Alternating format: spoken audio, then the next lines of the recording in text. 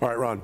Tonight we're getting our first look at body camera video of a dramatic rescue of an 8-year-old boy and his brother after getting shocked by a downed power line in Warren. It shows officers rushing in to help the boys in a really dangerous situation here. And today those officers got an award for their heroism that is rarely handed out. Let's get out to Ty Steele to walk us through what happened. Ty.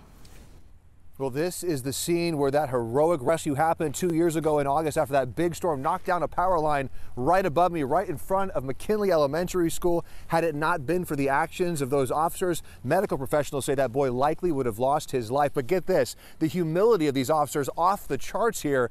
The department didn't even know about the extent of their actions until after they reviewed that footage that we just showed you. They kept the whole thing quiet. But tonight, everyone in Metro Detroit knows about what they did and the award that they got for it.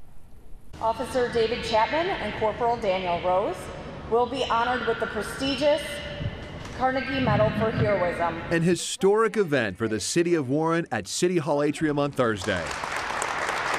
North America's highest honor for heroism going to these brave men, the only two in Michigan to receive the award this year. Stay back. Where's the wire? Where's the wire? That wire right there, Dave, right in front of your face. It all stems from this dramatic scene caught on body cam video after the officers arrived. I got to get him, right? I got to get him. That's an 8-year-old boy on the ground, unconscious and severely burned. Is he hot?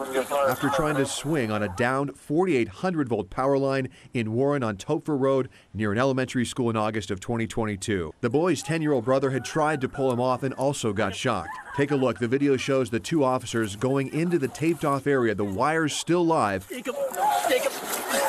pulling the boy to safety, getting shocked themselves in the process.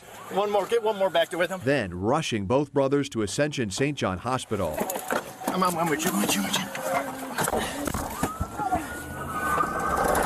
The 8-year-old listed in critical condition, but survived. They responded without hesitation, without thoughts for their own safety. Back at City Hall, the officers humbly accepting the high praise from the top brass, the mayor, all with their families right there to witness the joyous occasion. This medal means everything to me.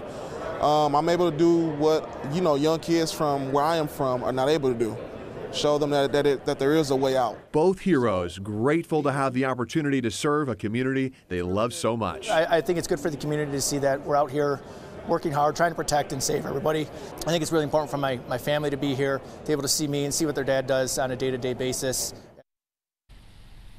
And keep in mind, this Carnegie Award is probably the biggest heroism award you can get in all of North America. A little more than a dozen people out of thousands of applicants won that award.